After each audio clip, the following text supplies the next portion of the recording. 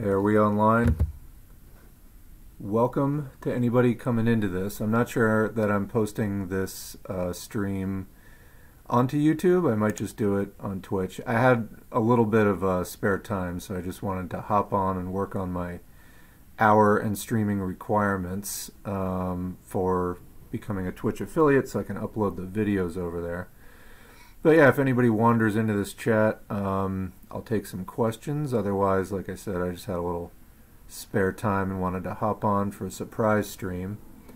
Probably only going to be on for about a half an hour, if even that long, but just wanted to put in a little time and again get the number of streams up a little bit.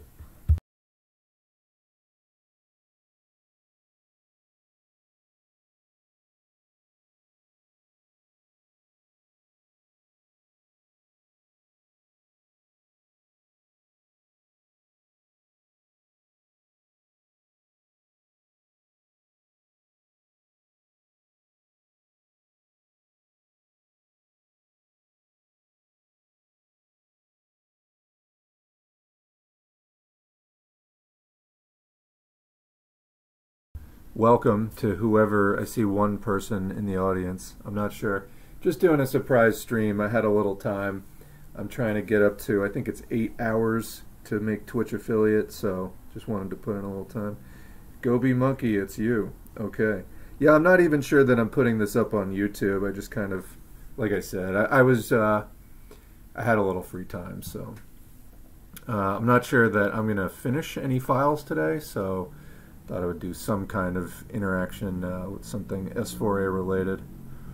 So yeah, I heard from people who said that they're not getting alerts when I go live, even though there's like 200 people that are subscribed to the channel now, but they're not getting alerted by Twitch, so we'll see what happens. Yeah, did you get a Twitch alert?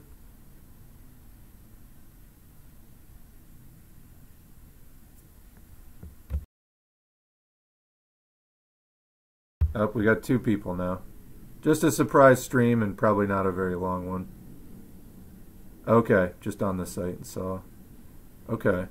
Well, apparently there's 2 people, so I'm not really even gonna advertise this. I'm just like I said, just working on my hours for the Twitch affiliate thing. So as long as there's 3 people, actually even if there's not, you only have to make affiliate average 3 people watching. I think I'm averaging like 25 so far, so even if we've got below 3 technically, I think that's still not going to drag down the average, to a point where it's going to hurt the affiliate status. So, but yeah, I don't know. I guess I'll just kind of chill here. There's not anything too much I have on my mind, but if anybody has any questions or anything, just want to chat, then it can only help the Twitch status, so why not? Yep, and there's a 3rd. So yeah, as I said, we're just doing a surprise stream. I'm only going to be on here for like half an hour tops. Just had a little free time, just jumping on to see if I can get in another half an hour towards the Twitch affiliate requirements. So feel free to ask any questions or whatever you want to do.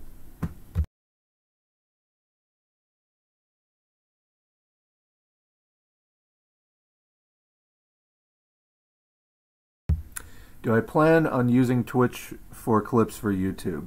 I mean, I do post, so I have on the schedule now scheduled streams from Tuesday, scheduled streams Tuesday and Saturday from 2 p.m. Pacific, 5 p.m. Eastern for about 2 hours, so like 4 o'clock, 7 o'clock, depending on the time zone. So I do repost those over on YouTube. People seem to get something out of them, and it's more content for the channel, so why not? As far as like, using Twitch as like for recording audiobooks, no. I have a different setup that I use for that. And it's really different when I record audiobooks and things, or current events commentary or anything. I like to think, oh, hold on, there's trucks. All right, there's so much road noise here, it drives me crazy. But yeah, anyway, I think pretty hard about what I'm saying in those videos, and I edit them, down. It's kind of like, in various school programs I've done, I have done so much typing in my life. I mean, just hundreds and hundreds of pages of research papers and whatever, that I kind of hate. Like, I don't do scripts for my things, but I do, sometimes we'll make notes and things, but it's so much easier for me to just talk into a microphone than type. It just kind of drives me crazy.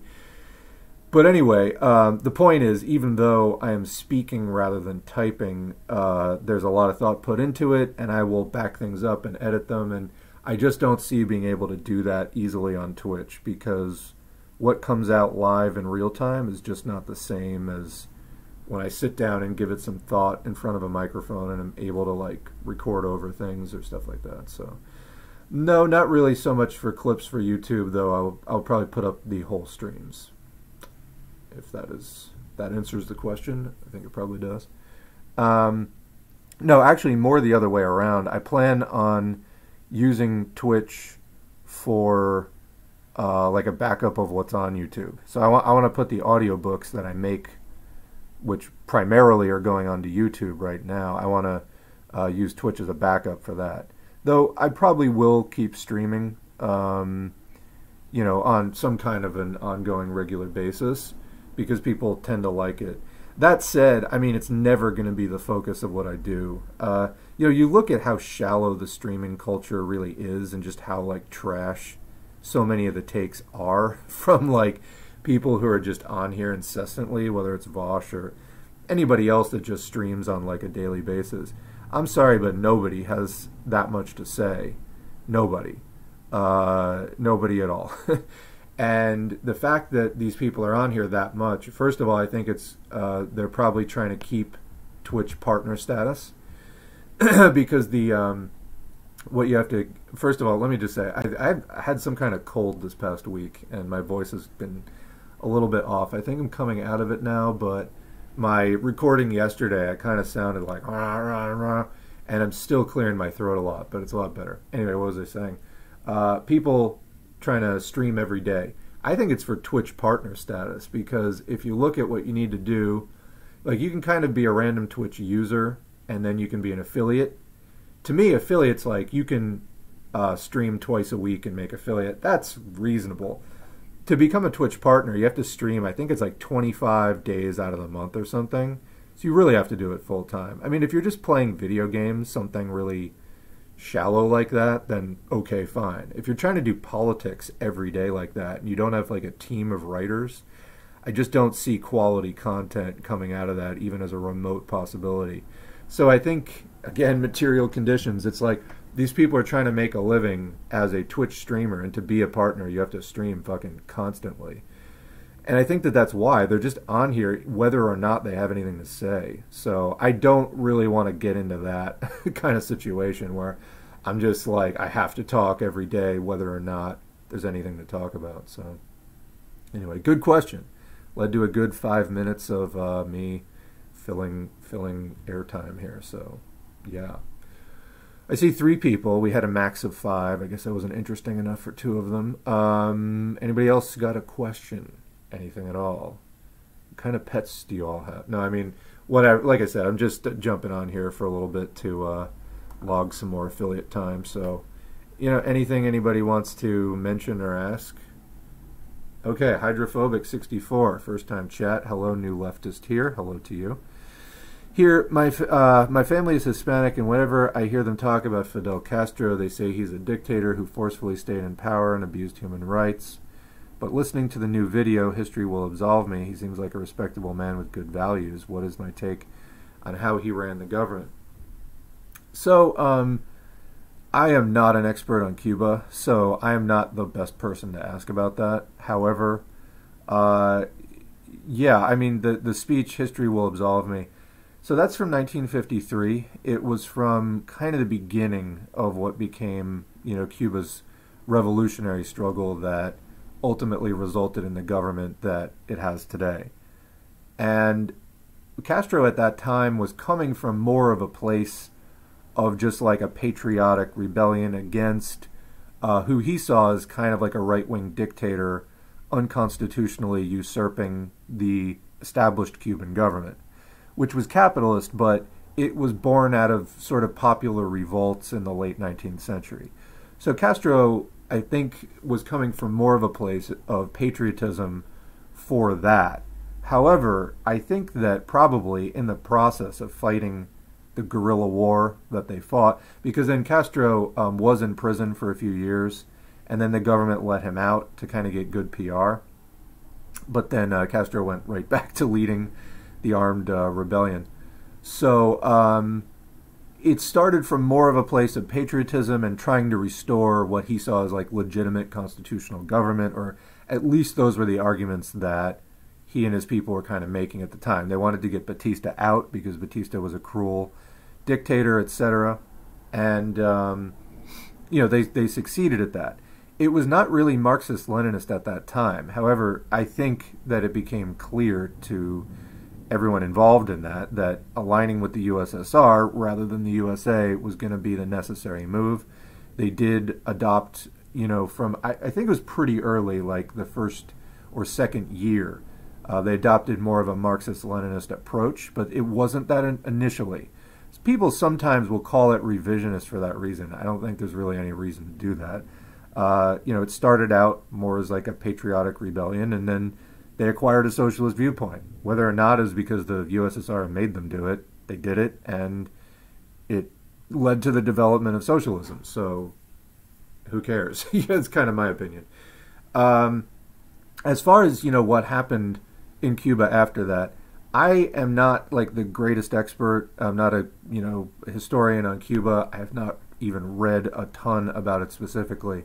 As far as the like human rights things, again, anytime that we're talking about socialism and human rights, we have to remember the context of if they were to relent at all, the United States would overthrow them without blinking an eye. So that is always like issue one in understanding the conditions in which a socialist nation, particularly in the 20th century, found itself and trying to understand its actions from there. I mean, so all of that said, Cuba actually ranks fairly high on the list of people in prison per capita, like per population. So, I mean, there are a lot of people in prison. Is there room for debate there? Yeah, there's probably some room for good faith debate there. Also, what they've been able to do despite the conditions that they've found themselves in is amazing. I mean, the amount of people, interested, particularly, so close to the United States, the amount of people interested that have the means, motive, and opportunity to try to overthrow Cuban socialism is massive. So the things that they feel that they've had to do to hold on to socialism and not fall back into being like a colony again and being exploited by imperialism. I mean, I think that that's the thing. Like I said, I'm not really a historian of Cuba. I'm sure in the next few years we'll get into more of that on the channel. I think that they made great contributions to the socialist cause. That said, I'm sure that your family members aren't necessarily particularly interested in that. But this is some of the problem, is people will be really swayed by the kind of lies that the imperialist newspapers will make up about the government. So, like, actually, just in using this example of Castro alone, in the 4 audiobooks of Castro that I have up there, actually, let me go to the channel real quick and just find, because there's one in particular where Castro actually specifically talks about after they had their revolution, that the newspapers were lying about. Like, so the Cuban Revolution was notoriously peaceful. They were extremely kind towards the soldiers who had fought for Batista, and they weren't just like slaughtering Batista's people at all. It was one of the most peaceful socialist revolutions in that sense. Let me just find this speech, see if I can find the speech specifically that I'm referring to. It might be The Revolution Begins Now.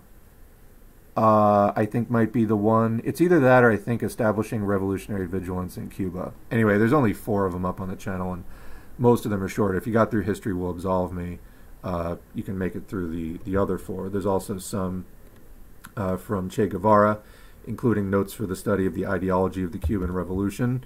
That's from 1960, and in that one they get into kind of how they adopted Marxism, even though it didn't start with that.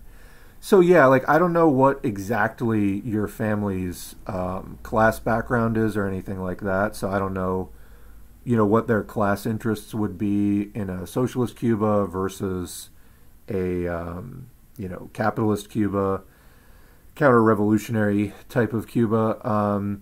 So I can't speak to that. And I don't know what pieces of propaganda may have persuaded them. And by the way, I use propaganda neutrally. Propaganda comes from the word propagate, so it's taken on a negative connotation, but it can mean anything that is put out there just to propagate a particular viewpoint. Oftentimes, people associate it with being misleading. But anyway, so I don't know what they have heard that convinced them that Castro is a dictator, forcefully stayed in power, abused human rights, etc.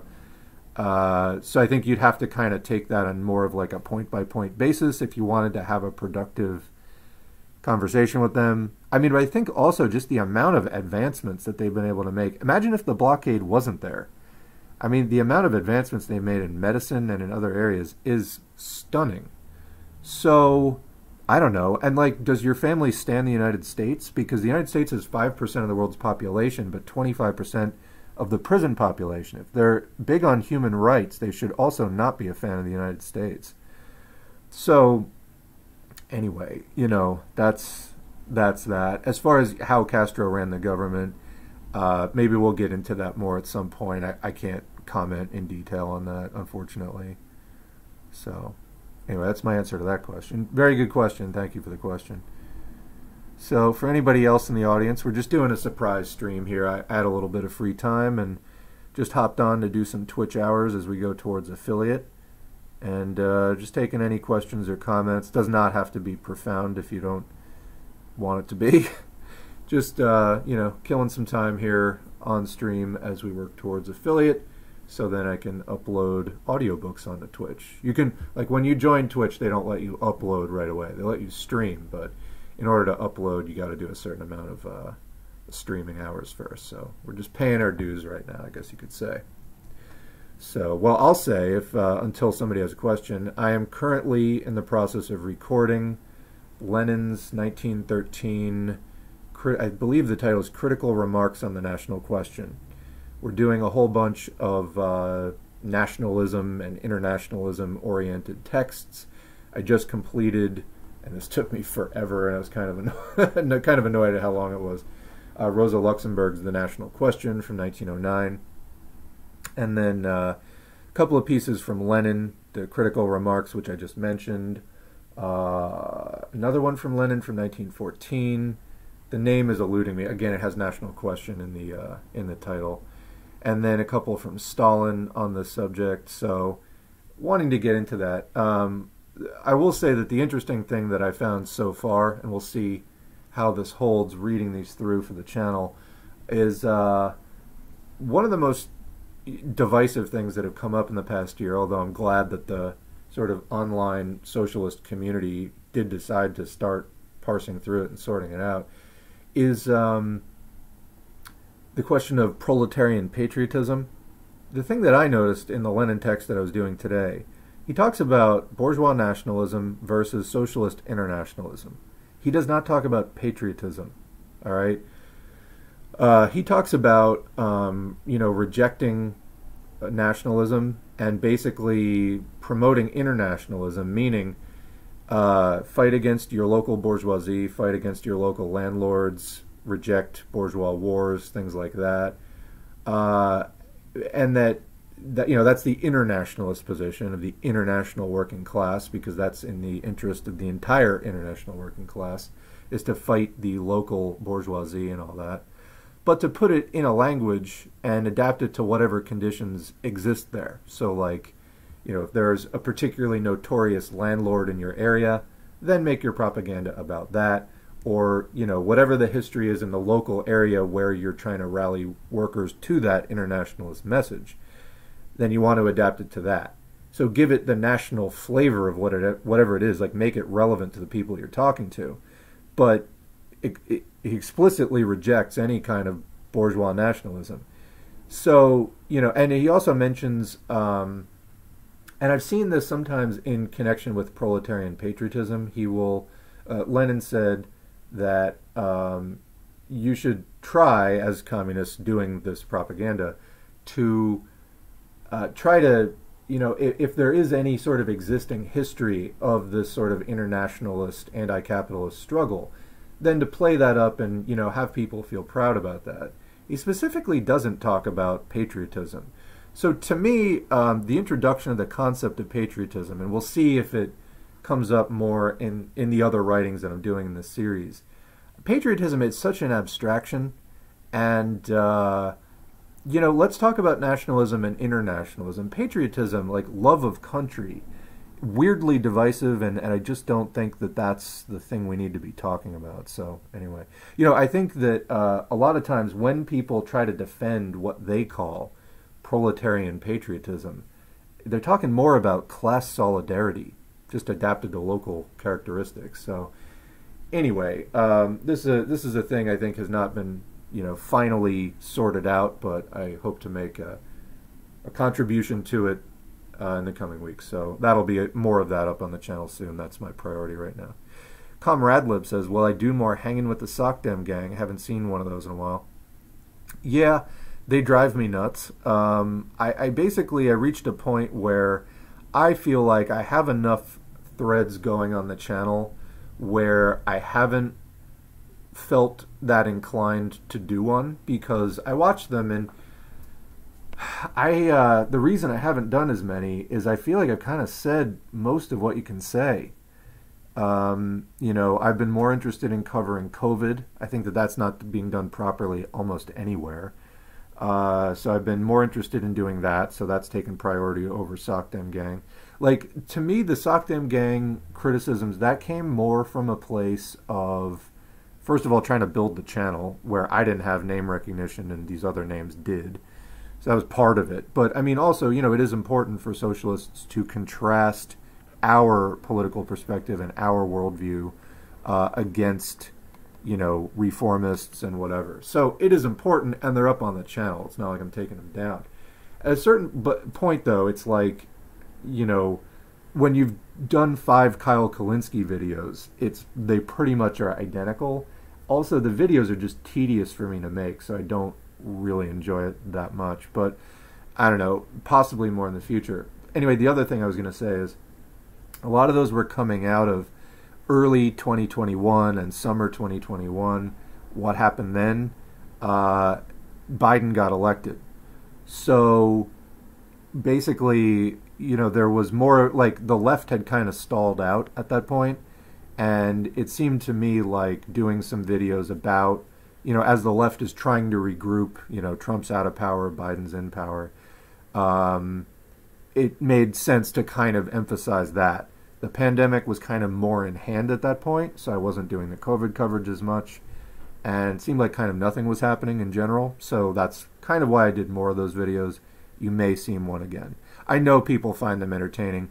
Also, they're like kind of stressful for me to do.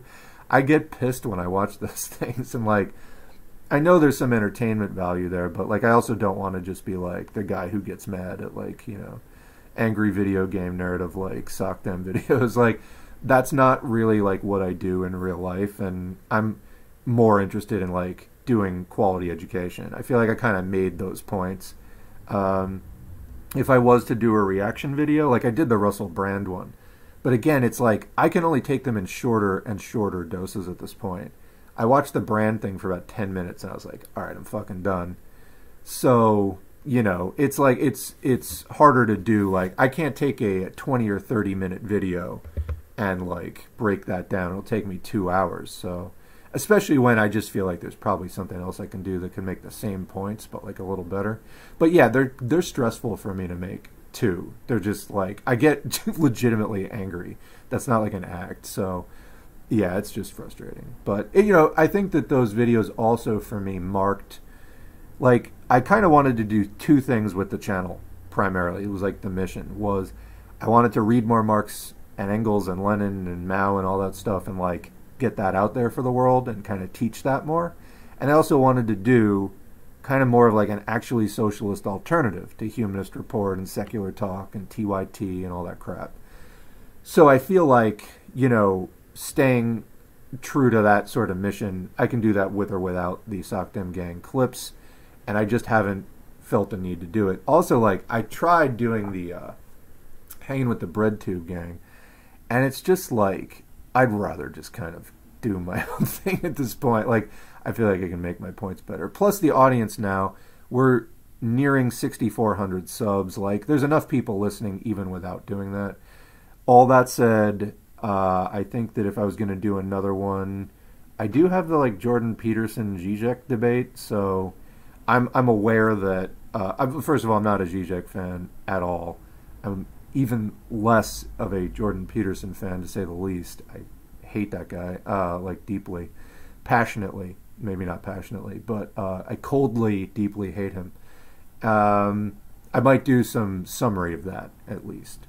You have kind of, Jordan Peterson railing against Marx. Zizek is not exactly like a great defender of Marx, to say the least. And just kind of two people talking about Marx, neither of whom seems to completely really know what they're talking about. So, anyway.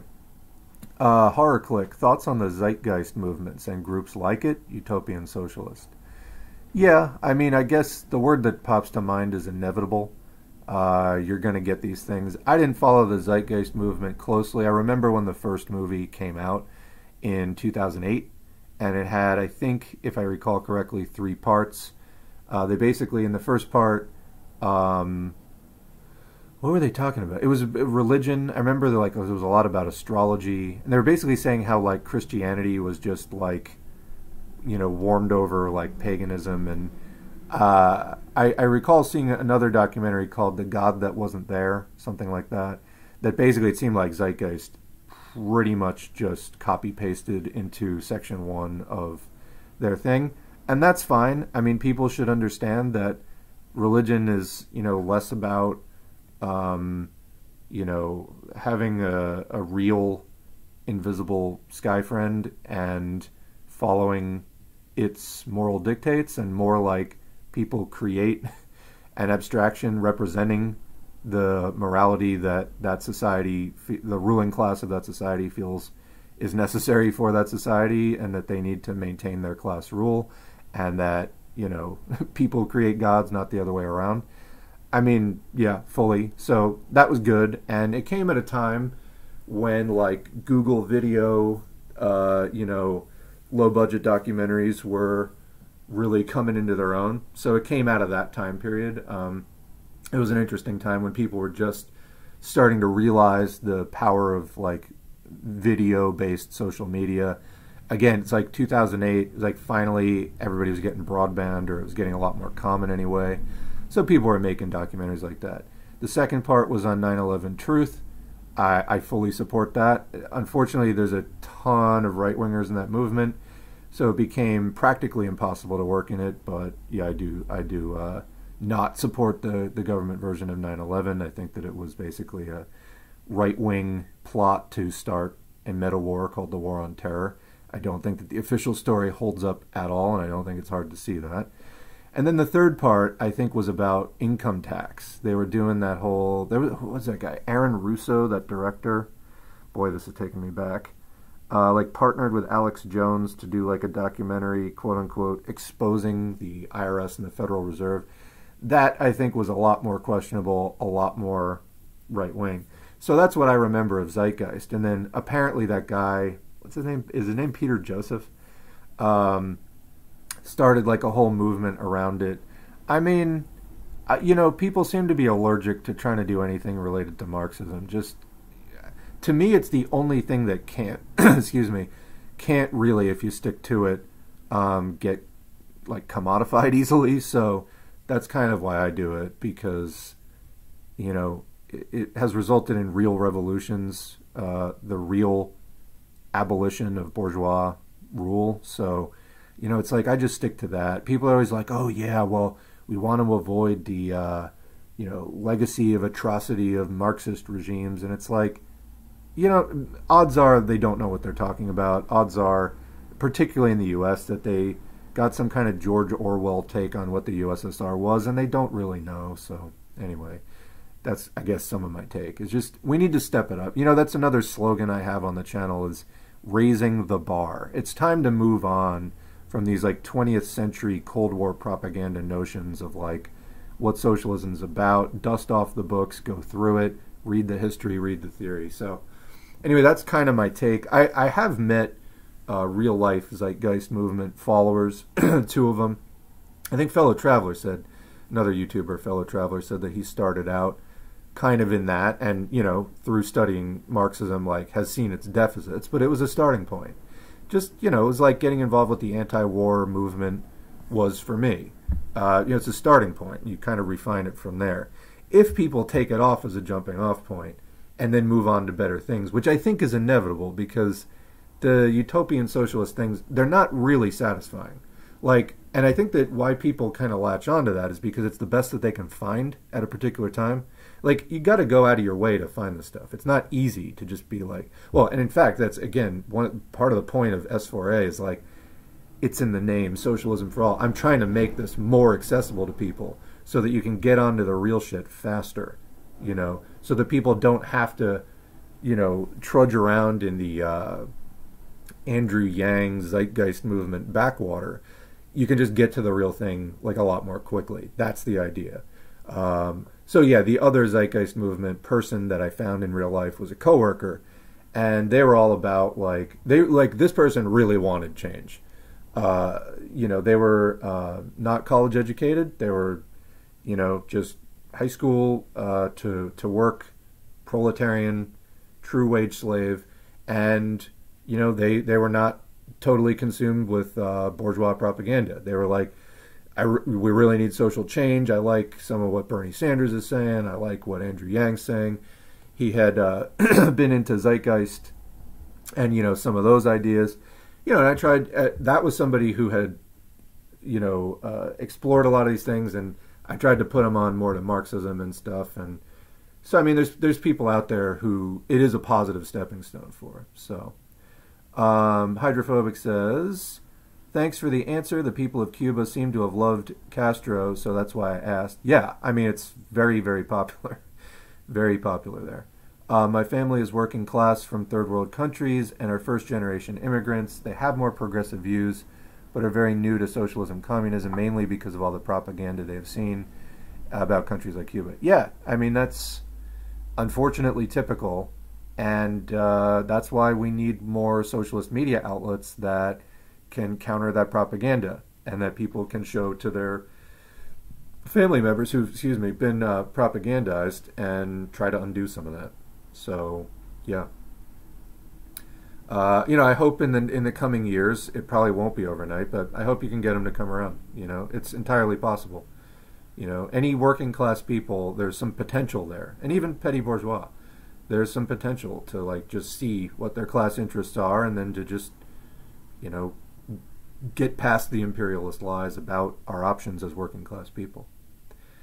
Comrade Live, have I announced? No, this is a surprise stream. I'm actually probably going to be getting off soon. This is not a regular stream. So, yeah, as long as we average 3 viewers, I'm contributing to my Twitch affiliate needs. So, yeah, we got 6 now. Anyway, speaking of, I'll probably take another question or two and then wrap up. The normal scheduled streaming times are Tuesday and Saturday, 2 p.m. Pacific, 5 p.m. Eastern, for about an hour and a half or 2 hours. I just hopped on today because I had a little bit of spare time, and you know, we're working towards, I think it's 8 hours and 7 total streams in 30 days to get affiliates. So, you know, anyway, we got 7 in the audience. I think even if there was only 1 in the audience, the average number of viewers was actually higher. It was like 25. So even if I ran for 2 hours with nobody watching, I think the average would still stay above 3. So yeah, going for 34 minutes, 7 people in the audience. Like I said, I'll probably take another question or comment or two and then probably get off in about 10 minutes or so. So I don't know if anybody else has anything that they want to throw out there for discussion or consideration, but now would be the time.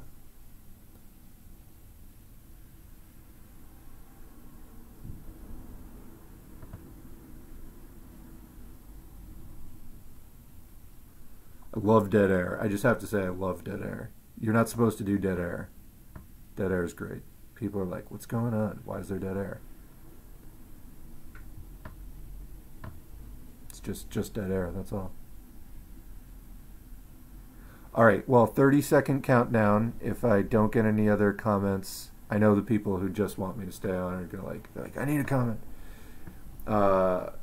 If I don't get any other questions or comments, I will be logging off. But I thank everyone for joining. And we put in another 36 minutes or so towards the Twitch affiliate status. Dice Tofu says good stream. Well, thank you. Yeah, I definitely, those were good questions. I think we had some good answers there. For anybody who joined late, I am recording Lenin's critical remarks on the national question. We're going to be doing a bunch of nationalism and internationalism related audiobooks and discussions on the channel. So we can expect that in the next week and a half. Otherwise, yeah, I'm going to log off. So thanks again to everybody who joined. I'm not sure if this is going up on YouTube or not. Maybe, but again, this was not a regularly scheduled stream, just a surprise stream. These will happen from time to time, so I don't know, if you turn the alerts on Twitch or how that works, but yeah, I guess once in a while I'll probably jump on. All right, I'm going to head out, so thanks everyone for listening again. Thanks for the questions and comments. We'll catch you next time. There will be videos up in the meantime, but the next stream is Saturday, which I guess is the 19th. 2 p.m. Pacific, 5 p.m. Eastern for a couple hours. Later.